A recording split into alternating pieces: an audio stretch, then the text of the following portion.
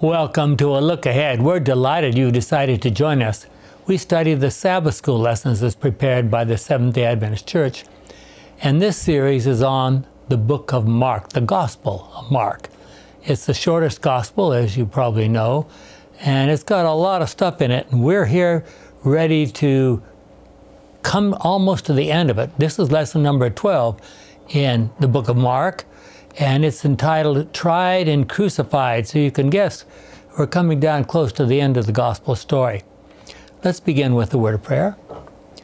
Our kind and wonderful Father, what a privilege it is to be able to review once again and relearn perhaps some of these points that are so important for our understanding of you and all that you have done for our salvation.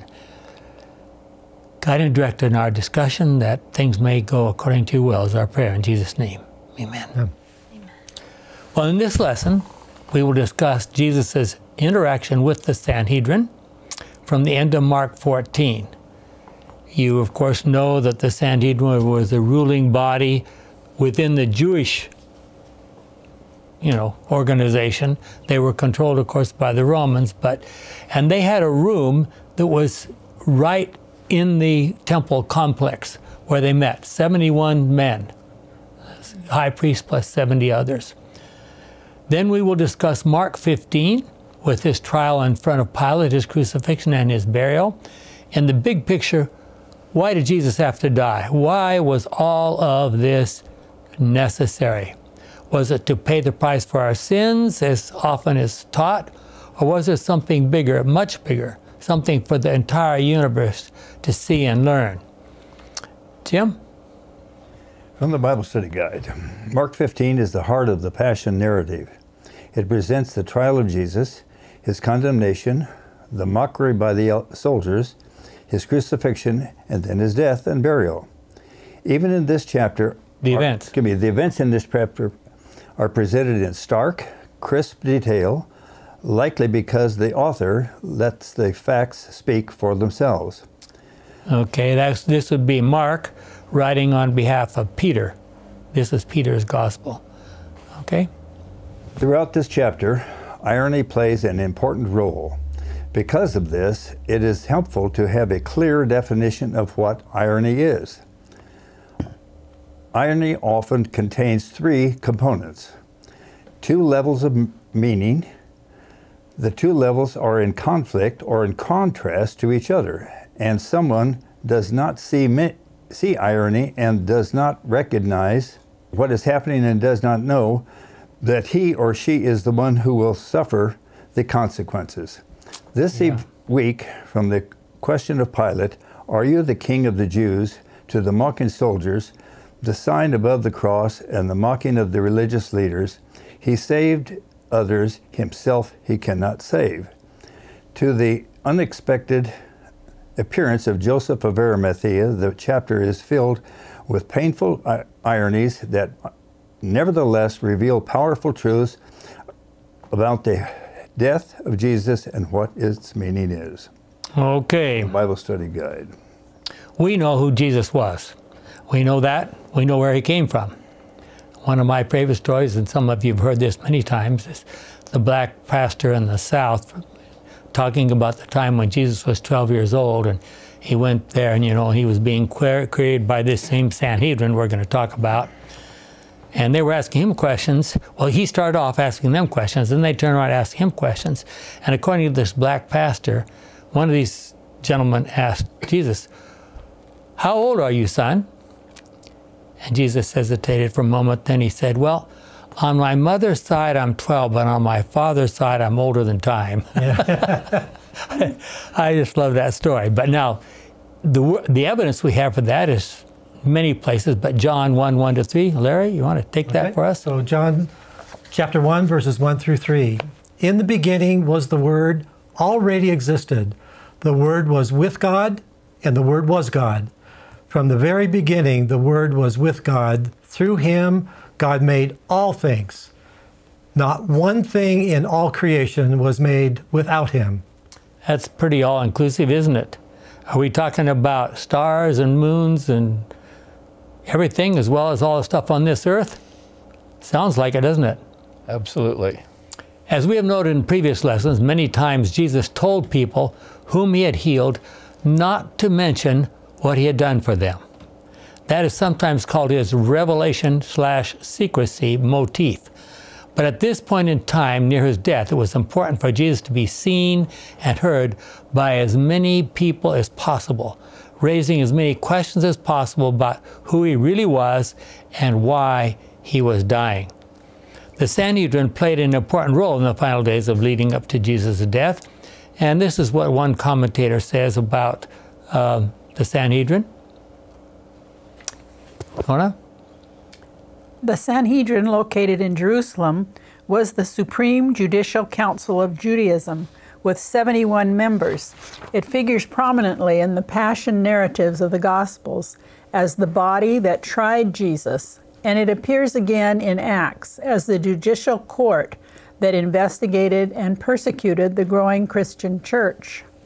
Okay, so if you're familiar with the Bible, you know that they're into all kinds of stuff when it comes to trying to suppress the growth of the Christian church. A careful reading and understanding of the New Testament, including Acts 23, 1 and 6, let's look at that for just a moment. Paul looked straight at the council and said, "My fellow Israelites, my conscience is perfectly clear about the way in which I have lived before God to this very day." And this is talking about when Paul is being brought before the council many years later. And then he said, when Paul saw that some of the group were Sadducees and the others were Pharisees, he called out in the council, "Fellow Israelites, I am a Pharisee, the son of Pharisees, and I am on trial here because of the hope I have that the dead will rise to life." And, you know, those are fighting words. Those are fighting words because the Sadducees absolutely didn't agree with any of that.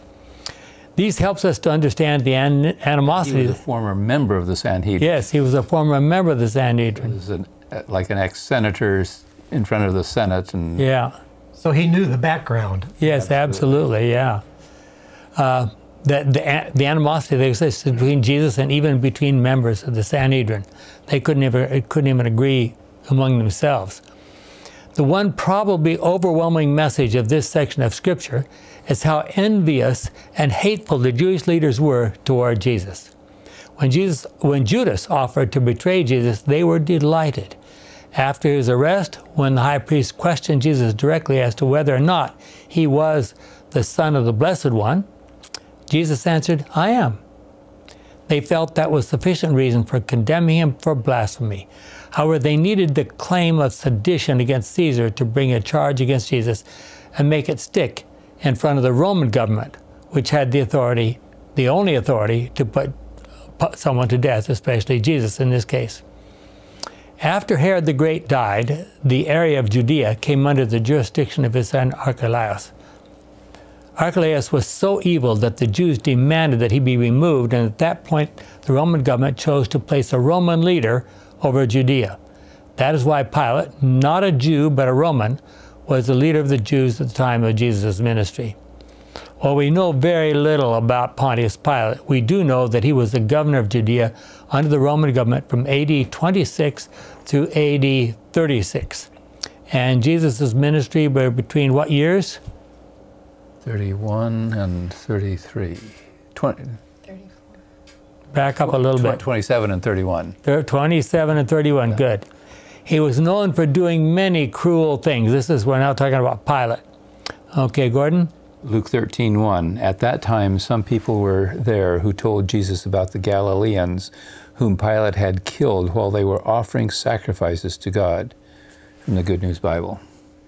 In their rage against Jesus, the Jewish religious leaders needed to find a rationale that would stand up before Pilate, to whom they took Jesus for trial. Myra? The Bible Study Guide says I want to say that word. Procurators. Anyway. Oh, I wasn't going to say it right. Okay.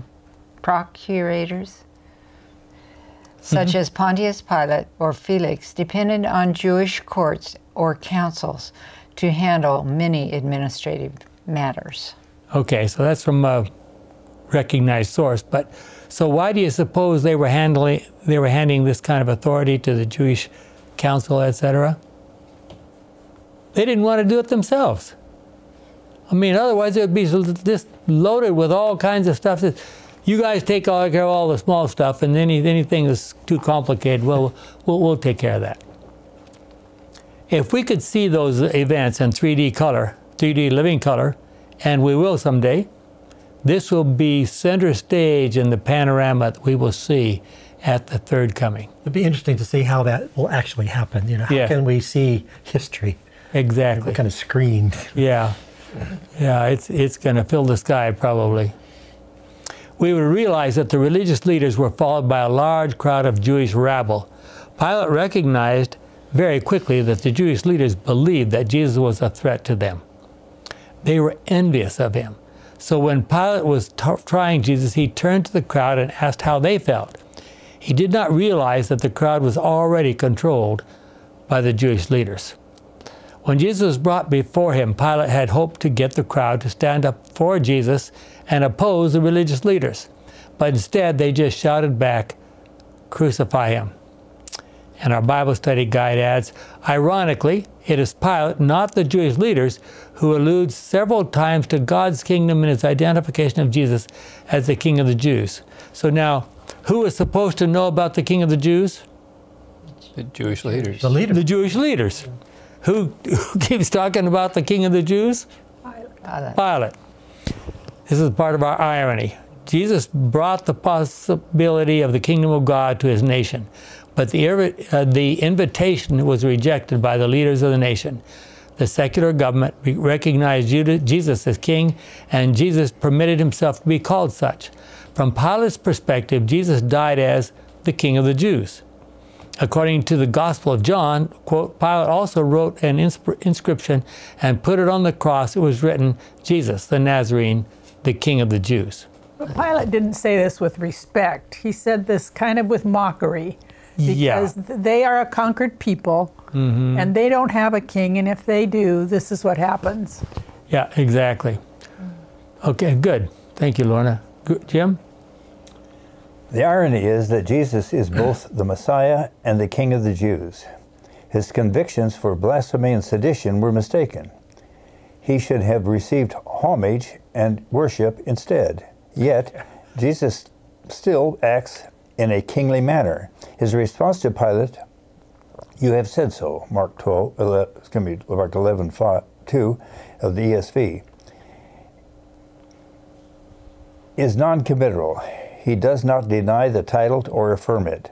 This response may suggest that he is a king, but of a different sort, compared John 18:33 to 38 from the Bible Study Guide. And one of the problems of studying Mark is, well, study any single gospel, is that you always are thinking, okay, this is what it says over here, and this is what it says over here, and so I like to study the story of Christ chronologically, and then bring all the different parts in. Because I think they fit together better when you do it that way.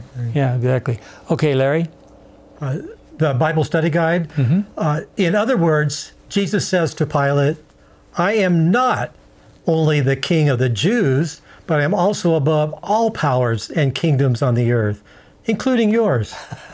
The import of these electrifying words seared Pilate's mind so that he made efforts to release him. That came from John 19, verse 12. Yeah. However, Pilate's understanding of the kingdom of God was limited by his view that there was no king higher than Caesar. And that's from John 19:12, which of course was a title for the Roman emperor. Oh, yes. Okay, now we're talking real power here, aren't we? The real Caesar. Pilate almost had been persuaded to release Jesus from the condemnation of crucifixion. However, the people shouted, "If you release this man, you are not a friend of Caesar." Oh boy, now we got a problem, don't we? Okay, Lorna? Pilate longed to deliver Jesus, but he saw that he could not do this and yet retain his own position and honor. Rather than lose his worldly power, he chose to sacrifice an innocent life. How many, to escape loss or suffering, in like manner sacrifice principle? Conscience and duty point one way, and self-interest points another. The current sets strongly in the wrong direction, and he who compromises with evil is swept away into the thick darkness of guilt. Okay, Gordon, you go on ahead and pick it up there. Continuing from Desire of Ages, Pilate yielded to the demands of the mob. Rather than risk losing his position, he delivered Jesus up to be crucified. But in spite of his precautions, the very thing he dreaded afterward came upon him. His honors were stripped from him. He was cast down from his office, and stung by remorse and wounded pride, not long after the crucifixion, he ended his own life. So all who compromise with sin will gain only sorrow and ruin. There is a way which seemeth right unto a man, but the end thereof are the ways of death. Proverbs 14:12. Okay. Ellen White, Desire of Ages, 738. Yeah. How often are we controlled by the crowd or by peer pressure? When I read about peer pressure, I think about a lady who used to live here in Loma Linda at the villa. She was 104, and they asked her, well, what's special about being 104? She says, well, there's no peer pressure. Yeah. I like the quotes from a book called Popular Delusions and the Madness of Crowds. People go mad rapidly in crowds, but return to their senses slowly, one by one. Yeah. Right. A good saying. Okay. I didn't make it up.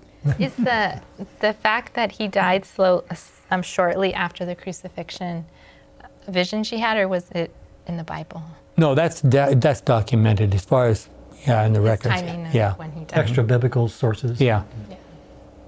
Yeah, he was a Roman official, so man, we got to know about that. I just looked up with the definition of procurator. It says somebody that takes care of the financial affairs of a sovereign.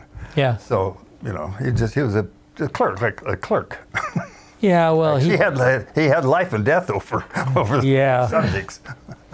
Pilate's first attempt to release Jesus was to suggest that he should be set free. I find no fault in him, but the people demanded Barabbas. What principles or factors mold and motivate our thoughts and decisions in life today? We could be discussing that all the rest of the night, couldn't we? Yeah, I mean, it's heredity and it's, DNA and it's all kinds of factors. And part of the reason, think of all the factors that divide our country these days. So Pilate suggested that he would have Jesus whipped and then released to them. But the people demanded that he be crucified.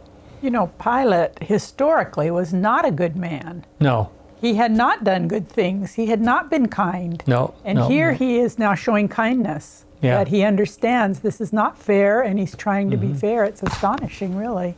Some speculation that his wife was not too bad of a person. Yeah. She had a vision, remember, and she said, don't have anything to do with this, just man. And he was surprised by the choice of the people. Yeah. Yeah. He didn't expect that the crowd was going to be on the side. Choose Barabbas. Yeah. The whipping that Pilate suggested in place of crucifixion was a severe one. Myra? Bible Study Guide says, the Romans utilized a severe form of beating to prepare prisoners for execution. The victim was stripped of his clothes, tied to a pole, and then lashed with leather whips, to which pieces of bone, glass, stones, and nails were tied. Can you imagine? No. After Jesus was whipped, the soldiers tasked with the execution continued his humiliation by clothing him in a purple robe, placing a crown of thorns on his head, and mocking him as King of the Jews. So here's another group saying, King of the Jews, King of the Jews. Yeah, mocking.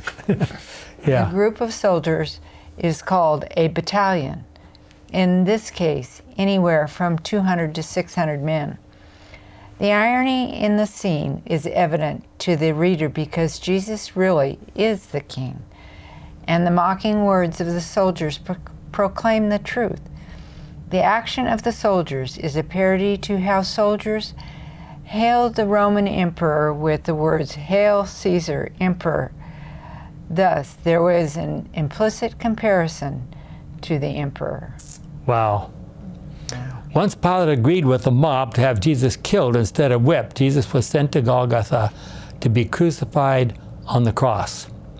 While the Romans loved to humiliate anyone who was to be crucified, the Jews abhorred public nakedness. So after beating him, mocking him, and placing the crown of thorns on his head, the Roman soldiers returned his own garments to him before the trek to the cross. I mean, and that garment must have been soaked in blood. Yeah. Okay, Jennifer. Mark 15, verse 21. On the way to Golgotha, they met a man named Simon, who was coming into the city from the country, and the soldiers forced him to carry Jesus' cross. Simon was from Cyrene and was the father of Alexander and Rufus. From the Good News. Okay, I'm going to interrupt for a second. Where's Cyrene? Libya. Today it's a part of Libya. Yeah, imagine. A Christian, well, father of a couple of early Christians coming from Libya. At this point in the Passover narrative, Jesus is a silent victim, controlled by people who are bent on his death.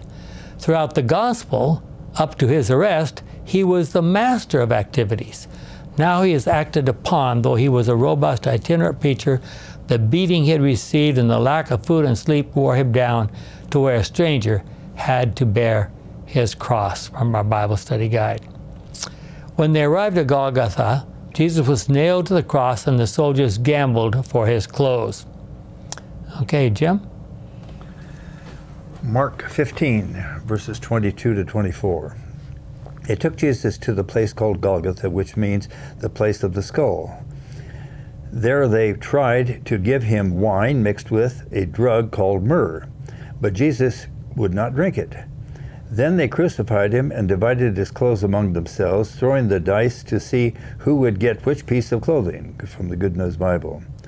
Okay, Larry, you want to pick up there with the Bible study guide? Okay. At the cross, his garments were removed, and he became the property of the soldiers, who cast lots to see whose they would be, and that's compared to Psalms 22:18. Yeah, so there's a little prophesied. Little difference. Actually prophesied back in Psalm. Yeah. Crucifixion was a fairly bloodless method of execution. The nails used to fasten a person to the cross, compared to John chapter 20, verses 24 to 29, were likely driven through the wrist, not the palm of the hand, below the palm where no major blood vessels run. In both the Hebrew and the Greek, the word for hand can refer to both the hand and the forearm, so it is much more broad than we think. Yeah. The palm of the hand itself does not have the structures necessary to carry the weight of a body in crucifixion. The median nerve runs through the center of the forearm and would be crushed by these nails, causing excruciating pain up the arm. Breathing was difficult. To get a good breath, the victim of crucifixion had to push against their nailed feet and flex their arms, again causing agonizing pain. Exhaustion, asphyxia, was one of the possible causes of this kind of a death. Wow, from our Bible study guide. Notice that even the Roman soldiers who are mocking Jesus called him a king. He was, in fact, not only king of the Jews, but also the king of the Romans as well. Okay, Lorna? Mark 15, 25 to 32. It was 9 o'clock in the morning when they crucified him. The notice of the accusation against him said, the King of the Jews. They also crucified 2 bandits with Jesus, one on his right and the other on his left. People passing by shook their heads and hurled insults at Jesus. Aha! You are going to tear down the temple and build it up again in 3 days. Now come down from the cross and save yourself. Let me interrupt for a second. What does that imply? They were being crucified right close to one of the main thoroughfares going in and out of ancient Jerusalem. And that means that, that means that people just walking down the street knew the story of Jesus. Ah, yeah. See? Okay, go ahead. In the same way, the chief priests and the teachers of the law jeered at Jesus, saying to each other, he saved, healed, and rescued others, but he cannot save himself. "Let us see the Messiah, the King of Israel, come down from the cross now, and we will believe in him." And the two who were crucified with Jesus insulted him also. So more people are calling him King of the Jews and Messiah. From the Bible Study Guide, one of their mocking statements stands out. In Mark 15:31, they say, quote, "He saved others, he cannot save himself." To make their point about his helplessness on the cross, they indicate that he did help others. And the Greek verb can mean save, heal, or rescue. Thus, ironically, they admit he is the Savior. The irony goes further. The reason he could not or would not save himself was because at the cross he was saving others. Wow. So, while on the cross, the Father was distancing himself from Jesus. How does that, can I ask that? It says, at the cross he was saving others. How does that work? Is that really how he saved us? Somebody made that up? Where can you find yeah. a quotation, a biblical quotation that supports that position? Well, you won't. You can That's put what I some figured. things together. So while on the cross, the Father was distancing himself from Jesus, demonstrating for the universe what the separation of the sinner from God at the end will be like. Okay, That that's is the final death. yes. It's okay. From Desire of Ages. All his life, Christ had been publishing to the fallen world the good news of the Father's mercy and pardoning love. Salvation for the chief of sinners was his theme. But now, with the terrible weight of guilt he bears, he cannot see the Father's reconciling face.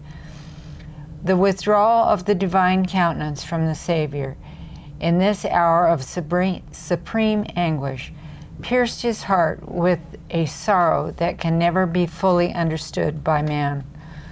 So great was this agony that his physical pain was hardly felt. Okay, I'm going to interrupt for a second, Myra. How did Jesus feel the withdrawal of his Father's presence?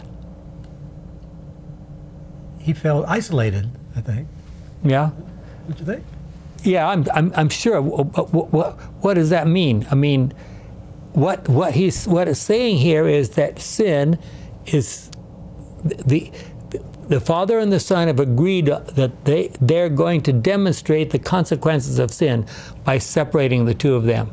And Jesus is going to die as a result of that separation. So all of us... They've never been separated. Huh? They've never been separated. No. And we haven't either. We haven't been separated from God, or we would be dead. Yeah, that's true. It's only God that supports all our metabolic processes, all the enzymes, all the cells, all the structures, everything. So what this means is we should have that same kind of terrible feeling when we sin. The separation of God. Yeah. From God. Do you want to go ahead and read that? Satan, with his fierce temptations, wrung the heart of Jesus. The Savior could not see through the portals of the tomb. Hope did not present to him his coming forth from the grave a conqueror, or tell him of the Father's acceptance of the sacrifice. Okay, now I'm going to interrupt again for a moment. I question whether we should interrupt the sequence that they are doing here, because if you go over to the chapter in Desire of Ages called "It is Finished," it says at the very end of his life, just before he died, he thought, okay, I know my Father. Even if I die, it's going to be all right. He's going to work it out. So he died a victor. And how did he die a victor? Even though he couldn't feel his Father's presence, he still says, I know my Father. Yes. And that was what gave him victory. He was free. The truth set him free. Yeah. Okay, go ahead. He feared that sin was so offensive to God that their separation would be eternal. Christ felt the anguish which the sinner will feel when mercy is no longer... Shall no longer. I'm sorry? And mercy shall no longer. And when mercy shall no longer plead for the guilty race. It was a sense of sin bringing the Father's wrath upon him as man's substitute that made the cup he drank so bitter and broke the heart of the Son of God. So That's a question. Yeah. When people die, believers, they die sinners. So why don't they feel this separation as they are dying? Because they are sinners. They have asked for forgiveness, probably, but they are sinners and they're dying sinners. Yes, well, the point is that we should feel that every time we sin. It's not just when we're dying. We should feel this every time because when we sin, we're actually placing a barrier between us and God.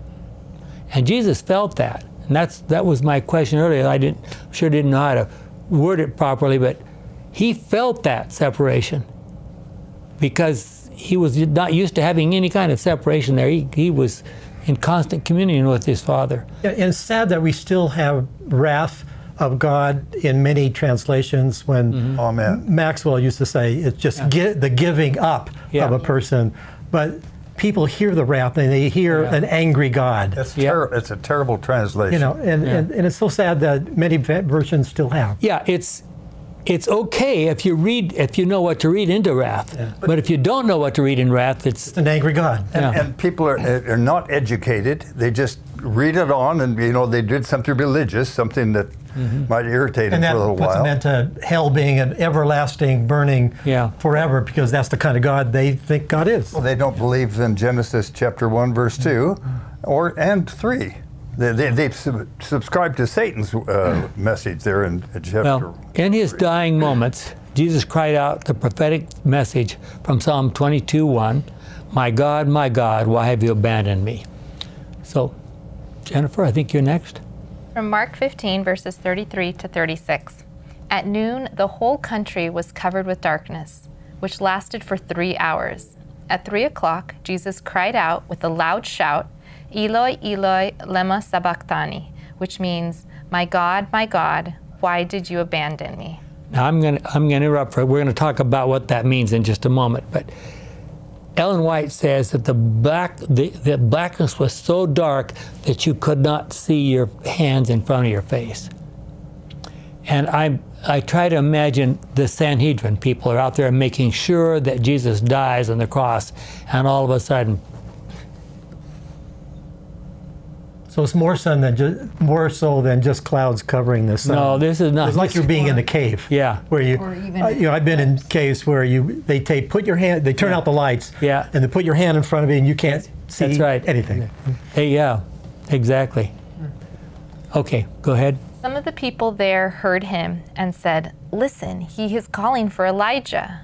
One of them ran up with a sponge, soaked it in cheap wine, and put it on the end of a stick.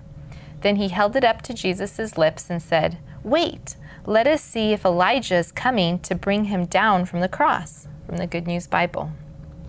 Okay, and Bible Study Guide then goes on. Jesus' words from the cross are reported in Aramaic along with the translation. The words, my God, are Eloi, Eloi. In the verse, a transliteration of the Aramaic Elahi. It would be easy to hear Jesus as calling for Elijah. The Aramaic Eliah, so you can see it's almost the same, which means my God is Yahweh. This is a mistake that some bystanders make from our Bible Study Guide. So why was there darkness at the cross?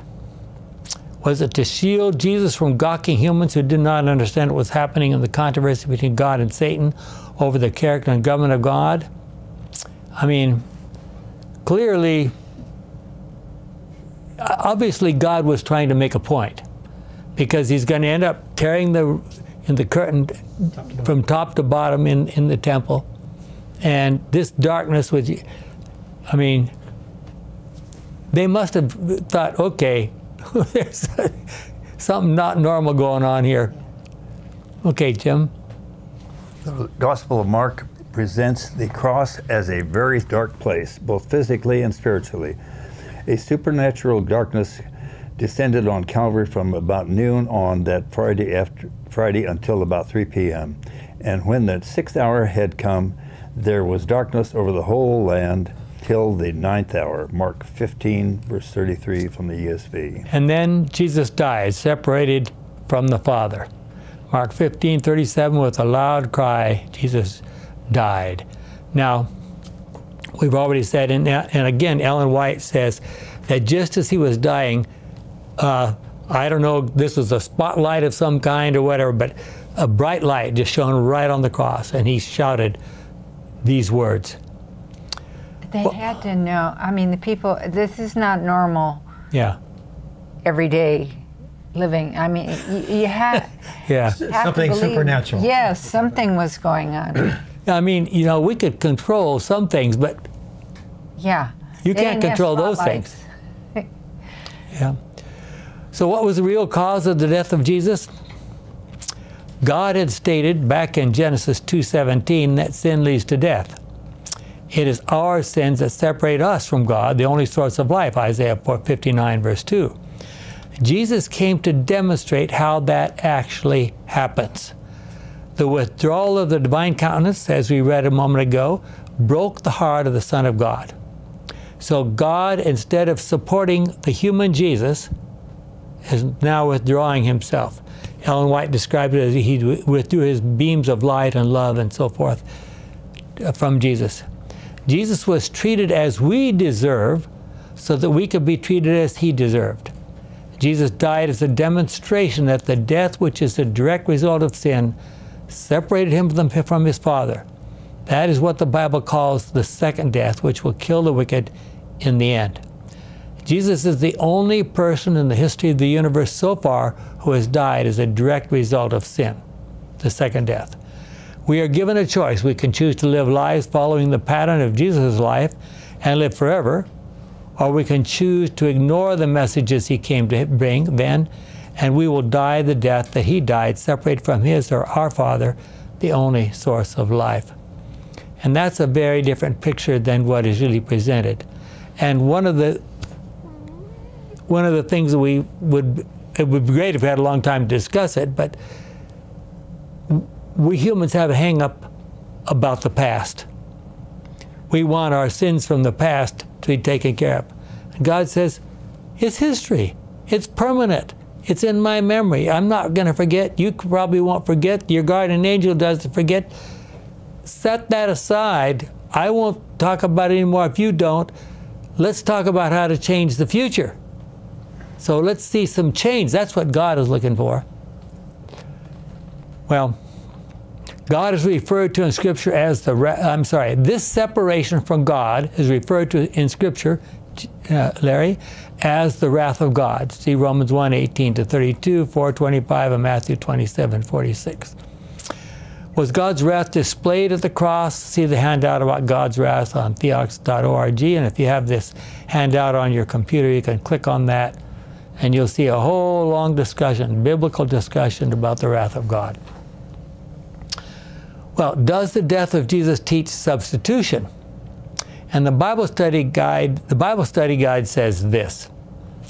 Okay, I'll do it. Yeah. Look at how central the theology of substitution was to Ellen G. White and also to the Bible. Why is any theology that downplays the central role of substitution in Christ dying in our stead, paying in himself the penalty for our sins, a false theology?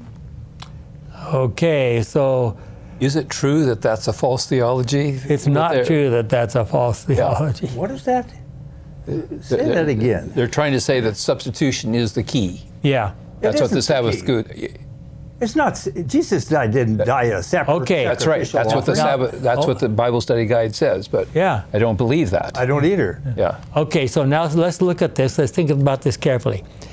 It is true that because Jesus died to teach us the truth about sin and its results, if we take advantage of that experience and we learn the truth, then we do not have to die.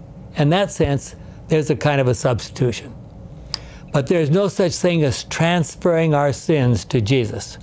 Sins cannot be transferred. I mean, can we, living in 2024, sin and then, I'll transfer my sins to Jesus who lived 2,000 years ago? No. It is true that the suffering that we should all experience was experienced by Jesus, so that if we learn the truth, we do not have to experience it. Again, I guess sort of in a casual kind of a way, that's a substitution. The idea that because of our sin, Jesus had to pay to the Father the penalty we deserve because the Father has demanded that penalty be paid is not taught anywhere in the Bible. That idea has entered Christian thinking from pagan sources. And we have some evidence for that. Isaiah 53, 4 and 5, read the correct way. Lorna? But he endured the suffering that should have been ours, the pain that we should have borne. All the while, we thought that his suffering was punishment sent from God. But because of our sins, he was wounded, beaten because of the evil we did. We are healed by the punishment he suffered, made whole by the blows he received. Good News Bible. Now, you can see how that's normally read. What they overlook is that part there, we thought that his suffering was punishment sent by God. Yeah, it's good that it's... We were mistaken, but nobody will admit that they made a mistake. And Bible translations are full of that kind of garbage. So what was the Roman officer talking about when he said that Jesus was the Son of God? When you say Son of God in Aramaic or Hebrew, what does that mean? You're also God. Yeah. You are a divine being. Did he have some understanding of the Jewish religion and the truth about Jesus, or was he just thinking in terms of Roman polytheism? Gordon? Mark 15:39. The army officer who was standing there in front of the cross saw how Jesus died. Quote, "This man was really the Son of God," he said, from the Good News Bible. Okay. What's your opinion? Did he understand what's going on there, or? No. Does he was just saying, well, he must be one of those gods. He can't be, this is not just normal, so must be some supernatural thing. Probably. I think he said that something was out of the ordinary. Yeah, for sure. Unnatural, so for I think sure that. you recognize that part. Yeah. It is of note that virtually none of the disciples are mentioned in any of this sequence at the cross. Where were they? In the upper room with the door locked. Yes. Why do you think it was that women felt so free to be around at the time of the crucifixion and also at the time of the resurrection? I mean, they were followers of Jesus. The disciples were in hiding. Notice that 3 women are specifically mentioned: Mary Magdalene, Mary the mother of James, and Salome.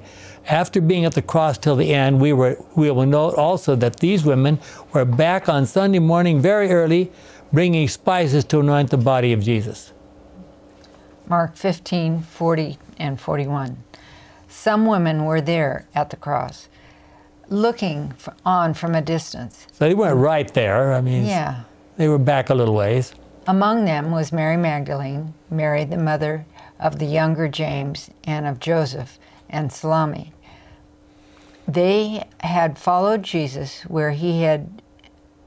while he was in Galilee, and had helped him. Many other women who had come to Jerusalem with him were there also. Good News. Now we remember what it says in Luke 8, verses 1 to 3. These women were supporting Jesus and the disciples with their money. I don't know, probably preparing meals and all kinds of stuff. And feeding him, Yeah. Okay, John 19. John 19, verses 25 to 27. Standing close to Jesus' cross were his mother, his mother's sister, Mary, the wife of Clopas, and Mary Magdalene. Jesus saw his mother and the disciple he loved, John, standing there. So he said to his mother, "He is your son." Then he said to the disciple, "She is your mother." From that time, the disciple took her to live in his home, from the Good News Bible. Yeah, and she moved to Ephesus with him, and she died in Ephesus. If you stop and think about it, there's been a big discussion about Jesus' brothers and sisters. Talks about brothers and sisters. James and Jude we know about were his brothers, but others. And the question is, why aren't they taking care of his mother? Well, she wasn't their mother. They were children of a former wife of Joseph, and they were older than Jesus. So she was a stepmother. She was a stepmother. Yeah. James and... Yeah. Where was Joseph? Joseph was dead by this time. These women became important witnesses to the fact that Jesus was dead and buried and then rose back to life. At Jesus' death, it is interesting to note that the sacrificial system, which was so important to the Jewish leaders, was brought to an end as the curtain hanging in the temple was torn in two from top to bottom. Mark 15, 37 and 38. And we'll read that. At the time of Jesus' death, the curtain hanging in the temple was torn in two from top to bottom. Bible study guide, Jim? How ironic that when Jesus was dying on the cross, the priests, in their uncontrolled excitement, declared that the one on the cross was Christ, the King of the Jews, as King of Israel. Mocking, of course. Yeah. Even though Jesus is referred to as King many times in this chapter, it is Pilate who enunciates it most clearly. But now, even the leaders of the Israelite nation declares Jesus as Messiah and King of Israel, albeit in mockery. They do not know that with Jesus' death, the necessity for their administration of sacrifices in the earthly sanctuary was about to cease. Mark 15:37 says, Jesus let out a loud cry and died. And in the following verse, the Gospel notes that the veils of the temple was torn in two from the top to bottom. Mark 15:38. And how do they explain NASB. Yeah, there's no way. This was a very, very heavy tapestry. I mean, and the ceremony was going on. Ellen White says the priest was there trying to sacrifice a lamb, and they could look right in there, and all of a sudden, everybody's watching and rip. You know, thousands of people are watching. I kind of understood that that was between the most holy and the holy. I think so how would people be, because there was another section in front of that. So it seems like presumably it must have been general people wouldn't be seeing that. Just the priest would see that tear. Well, it sounds like, from reading what Ellen White says, it sounds like that they could see all the way in. So I don't know whether both curtains were torn, or I have had that question many times. I wondered. So how could so many people see it? There was no ark in there anyway, so what they have there filling the chamber. One historical detail of extreme importance is the verification of the death of Jesus, since there are some who have claimed that Jesus did not die. Some say that he merely fainted or swooned on the cross. A soldier pierced his body with a spear, according to John 19:32. And again, Ellen White says, if he hadn't been dead before that, that would have killed him immediately. But anyway, these are the words. Larry? This is from Mark 15:44 to 45. Pilate was surprised to hear that Jesus was already dead. He called the army officer and asked him if Jesus had been dead a long time. After hearing the officer's report, Pilate told Joseph that he could have the body. And I think this is because they were on the cross for days. Yeah. And here was like 3 hours. Yeah. And what was Pilate thinking when it was so dark that he couldn't see in the middle of the afternoon? I mean... I think it was tradition that people lasted for days. Yeah. Who dealt with the body of Jesus after he died? Joseph of Arimathea and Nicodemus, previously undeclared followers of Jesus, claimed his body. More irony. They're members of the Sanhedrin. So here, while their buddies are arresting and trying and crucifying, arranging for crucifixion of Jesus, they're his friends. Okay. Lorna, I think that's yours. It was towards evening when Joseph of Arimathea arrived. He was a respected member of the council who was waiting for the coming of the kingdom of God. It was preparation day, that is, the day before the Sabbath. So Joseph went boldly into the presence of Pilate and asked him for the body of Jesus. Okay, Gordon? And from the Bible Study Guide, it says, Mark 15:43 tells of Joseph's request for the body of Jesus.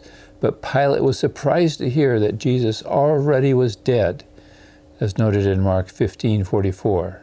He therefore summoned the centurion in charge of the crucifixion and asked if Jesus was dead already. The centurion confirmed that it was so, from the Bible Study Guide for Thursday. Okay, so... From the Bible Study Guide, also from Thursday, it says, In this passage, Joseph of Arimathea appears for the first and last time in the Gospel of Mark. He was a respected member of the Sanhedrin and one of the urban elites. As a wealthy and respected man, he had standing with the governor, which explains how he could dare approach Pilate and ask for the body of Jesus. It is a touching detail that a member of the council took such interest in Jesus' burial. Meanwhile, where were Jesus' trusted disciples in all of this? Wow. Hiding. I mean, and here we have, think about it, we have a split council. Most of the members of the council are voting 100%, crucify him, crucifying. And here, two members of the same council said, we believe he's the Messiah. And we're therefore going to be here. We're going to go up there with our own hands, take him down from the cross, and bury him. You wonder how they did that, because these were big nails. Yeah. And so how do you remove a nail that's in solid wood? They must have had the soldiers help them. Yeah, there must be some tool to take out the nail, take the body down from a cross once he's down. But it seems like that's I would imagine these nails were sturdy going through the wrist. Yeah. And to take it out, you can't just pull it out of solid wood.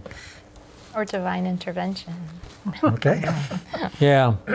3 men helped to bury the body of Jesus: Joseph of Arimathea, Nicodemus, and John. Where did he come from? Okay. John 19, verses 38 to 42. After this, Joseph, who was from the town of Arimathea, asked Pilate if he could take Jesus' body. Joseph was a follower of Jesus, but in secret, because he was afraid of the Jewish authorities. Pilate told him he could have the body. It's interesting, I'm sorry, I have to smile there. He was afraid of the Jewish authorities. He was one of them. Pilate told him he could have the body, so Joseph went and took it away.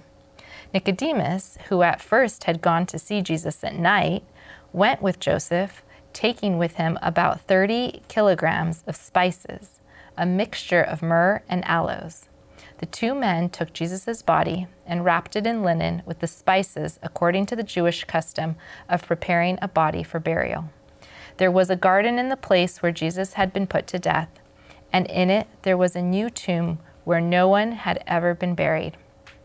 Since it was the day before the Sabbath, and because the tomb was close by, they placed Jesus' body there from the Good News. And of course we know from other sources that this was the burial place that Joseph of Arimathea had prepared for him and his family. For his own. Yeah. Well, Ellen White goes on, in this emergency, Joseph of Arimathea and Nicodemus came to the help of the disciples. Both these men were members of the Sanhedrin, again, the split council here, and were acquainted with Pilate. Both of them were men of wealth and influence. They were determined that the body of Jesus should have an honorable burial. Joseph went boldly to Pilate and begged from him the body of Jesus. For the first time, Pilate learned that Jesus was really dead. Conflicting reports had reached him in regard to the events attending the crucifixion. Like, Lorna, like you said, the dark, like, what's going on? You know? It's not natural. Yeah. But the knowledge of Christ's death had been purposely kept from him. Pilate had been warned by the priests and rulers against deception by Christ's disciples in regard to his body. Upon hearing Joseph's request, that he therefore sent for the centurion who had charge of the cross and learned for a certainty of the death of Jesus. He also drew from him an account of the scenes of Calvary, confirming the testimony of Joseph. So it's interesting that all the steps, and we're going to see this more even going on to the final lesson, all the steps they tried to put in place to make sure that the disciples couldn't steal his body, etc., are just more and more proof that it was a real resurrection and he was really God. The request of Joseph was granted. While John was troubled about the burial of his master, Joseph returned with Pilate's order for the body of Jesus. He no messing around, don't waste any time. I got the order. Joseph and Nicodemus came bringing a costly mixture of myrrh and aloes of about 100 pounds weight for his embalming. Wow. The most honored in all Jerusalem could not have been shown more respect in death. The disciples were astonished to see these wealthy rulers and as much interested as they themselves in the burial of their Lord. Neither Joseph nor Nicodemus had openly accepted the Savior while he was living. They knew that such a step would exclude them from the Sanhedrin, and they hoped to protect him by their influence in his councils. For a time they had seemed to succeed, but the wily priests, sensing their favor to Christ, had thwarted their plans. In their absence, Jesus had been condemned and delivered to be crucified. So if you don't like what your friends think and so forth, you just leave them out. Now that he was dead, they no longer concealed their attachment to him, while the disciples feared to show themselves openly as his followers. Joseph and Nicodemus came boldly to their aid. The help of these rich men, honored men, was greatly needed at this time. They could do for their dead master what it was impossible for the poor disciples to do, and their wealth and influence protected them in a great measure from the mouths of the priests and rulers. Gently and reverently they removed with their own hands the body of Jesus from the cross. Their tears, their sympathy fell fast as they looked upon his bruised and lacerated form. Joseph owned a new tomb hewn in rock. This he was reserving for himself, but it was near Calvary, and he now prepared it for Jesus. The body, together with the spices brought by Nicodemus, was carefully wrapped in a linen sheet. The Redeemer was borne to the tomb. There the three disciples, now they're all called disciples, straightened the mangled limbs and folded the bruised hands upon the pulseless breast. I'm going to drop down here. The women who were last at the cross and last at the tomb of Jesus, while the evening shades were gathering, Mary Magdalene and the other Marys lingered at the resting place of their Lord, shedding tears of sorrow over the fate of him whom they loved, and they returned the rest of the Sabbath day according to the commandment. Well, Mark 15 concludes with the actions of the Jewish leaders.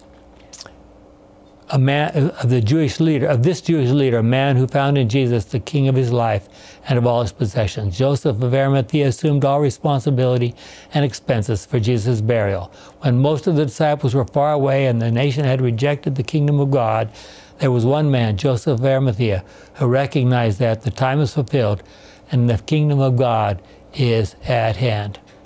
So, disciples hidden away in the upper room, locked doors, two men from the Sanhedrin to come out to counteract the effect of all the other members of the Sanhedrin, and Jesus is buried. Let's pray. Our kind and loving Father, what an intensive and incredible story. Someday, perhaps we'll see in that panorama something about what was going through all these different people's minds to try to understand it more clearly. But Lord, help us not to be in any doubt about exactly what happened here and why it happened, and to live the kind of lives that will let us one day be a part of your kingdom, is our prayer in Jesus' name. Amen.